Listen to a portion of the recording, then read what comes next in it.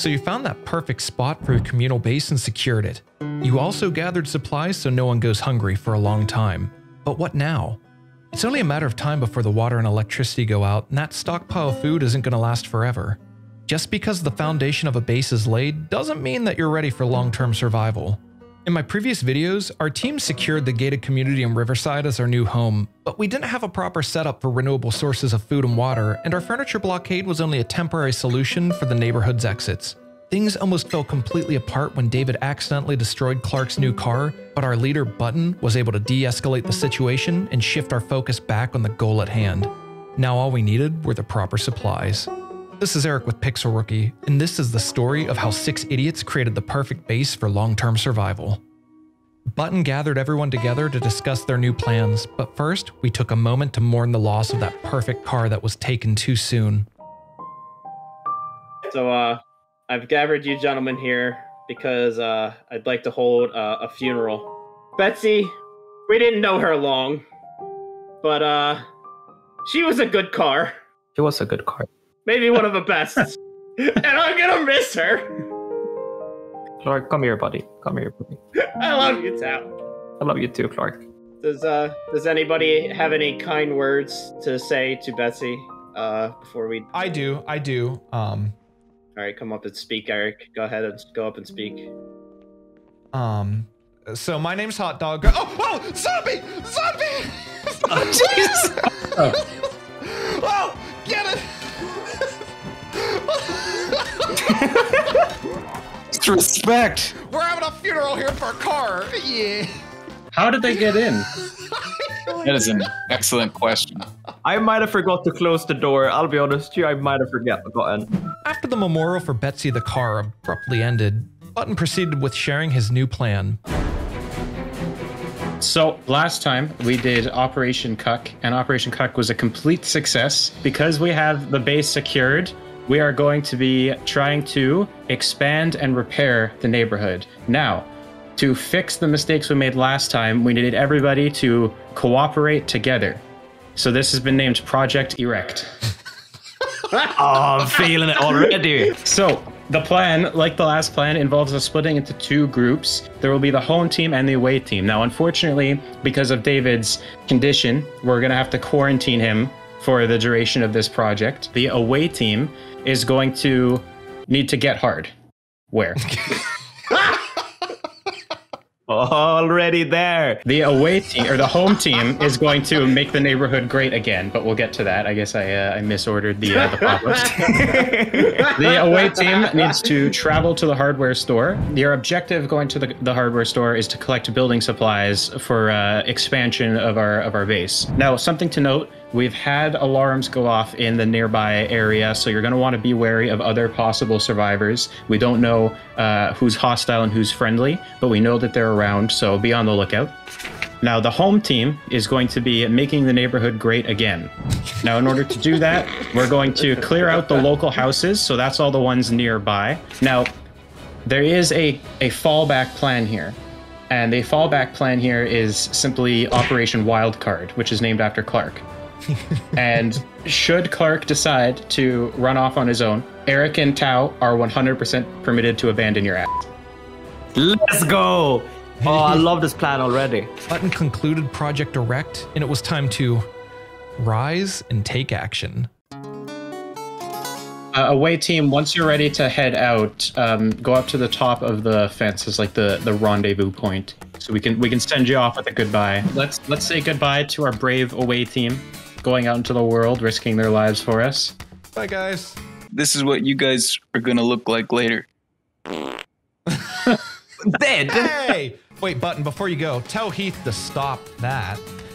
Wow. Gah, see you later, fools. All right, boys. Tao, you ready? We've got adventuring to do. The men split into 2 teams and we went back out towards uncharted territory. But I'm sure everything will be fine. Oh my god! No! Watch out for that on the right. Oh, whoa, sneak, boys, sneak. Oh, wait, this is like a broom. Oh, it's broken. Tao, sneak. Tao! Sneak! Tao, you're... Oh, okay, back up, fall back. That was the run button. That was not the sneak button. Go into the park, Okay, Stomp. we gotta get out of here. We got to get out of here. We've already lost Clark. Okay. We like went 5 steps outside. We've already lost him. Get out of here. All right, Tao, we're good. Fortunately for Tao and myself, Clark didn't completely ditch us. He was just a little further ahead right before the nearby church. Okay, there's Clark. Oh my god, there's a lot of zombies ahead of us. What could have brought all these zombies to the church?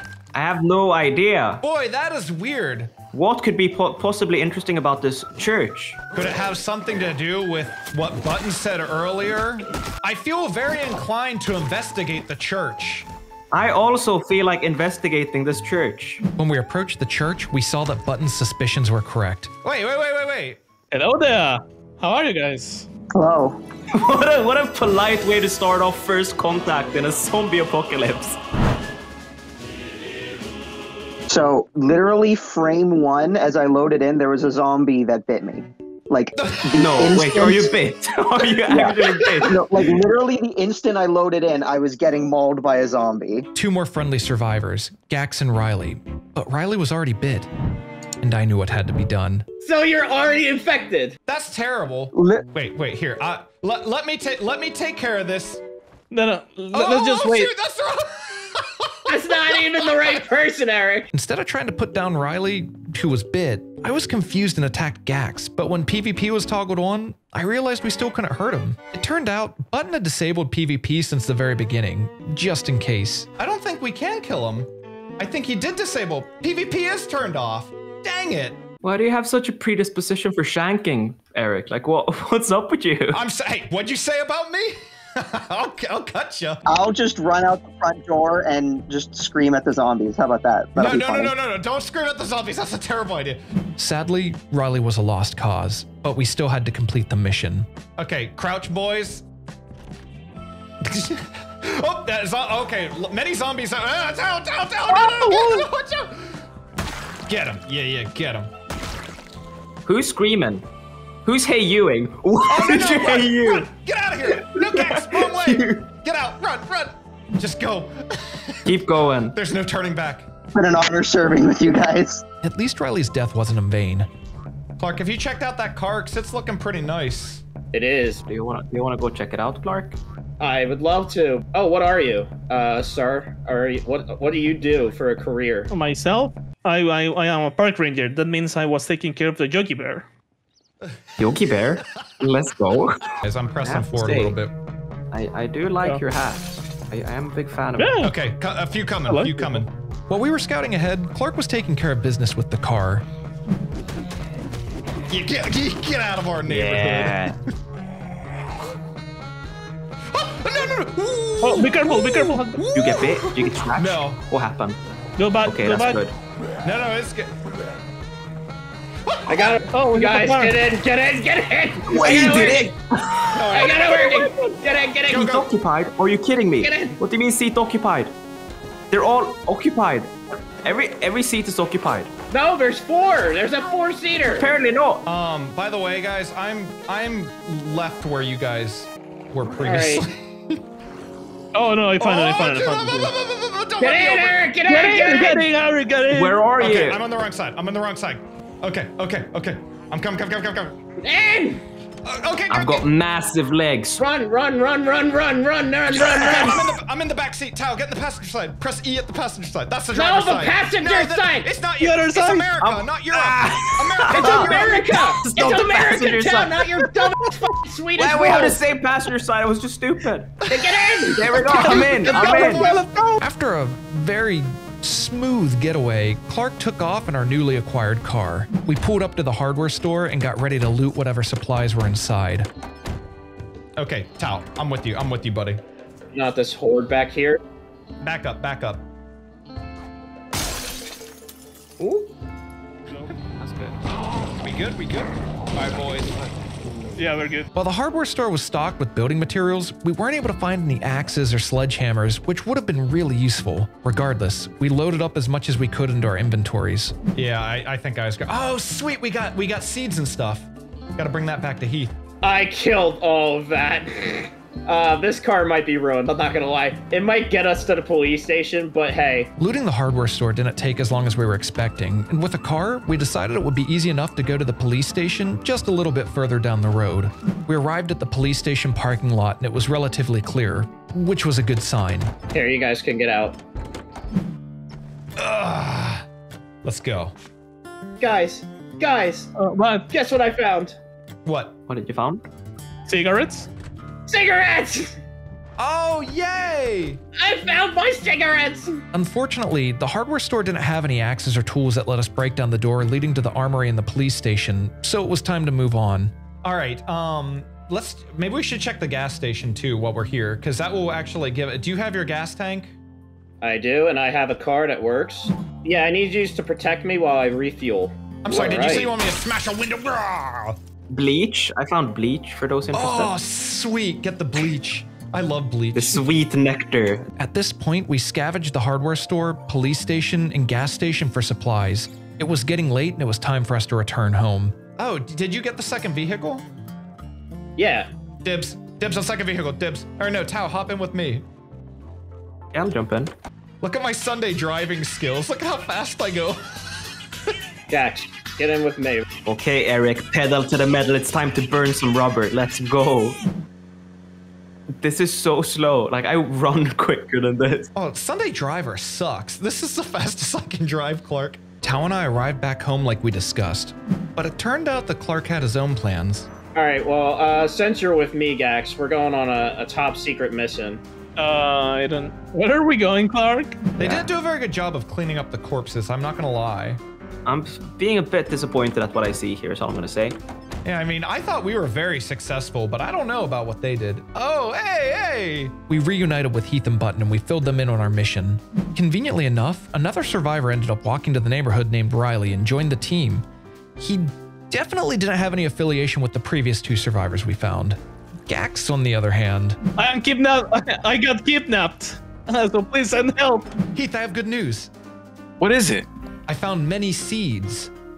Oh, that's awesome. At last. So Eric and Tao, what kind of goodies did you bring? So nothing substantial in terms of hardware. We found a lot of nails, some glue. Nails are really useful. And House 5 is the food house? House 5 is the food house, yes. We're currently in the process of moving extra fridges into that house. Riley, you cleaning up? Hey, Riley, I can't... Apparently I'm feeling queasy and have minor pain, so either I'm dying or he's just gross. That's not a great sign. Why is your hand... Wait. Why is your hand bandaged? It was a scratch. It was just a scratch. He's feeling queasy after getting scratched by a zombie. This is a bad sign. Turns out, Riley, who has no affiliation with the previous two survivors found, was just as unlucky as the first Riley, even though they aren't related in any way. During all this, Clark took Gax against his will to a factory in the outskirts of Riverside to look for additional supplies. Gax, I lost you. Where'd you go? There you are. Follow me. So at what point do you feel safe enough that instead of dressing for protection, you dress for sweet fashion? I don't think you do that in a zombie apocalypse, Eric. If I'm being honest. That sounds like an opinion, and to be quite frank, it sounds like a pretty bad opinion too. Yeah, I disagree. I mean, it is the apocalypse, I suppose. Like, you want to be comfortable. I'm just gonna loot up on a couple more things and we're good to go. Riley, how's your character's health doing? It might be ticking down a little bit. I think I'm dying. That is extremely unfortunate. But you know, for the oh wait, I'm not queasy anymore. Maybe I'm living. The scratch is severely infected, so come with me. We're gonna get you some medical attention.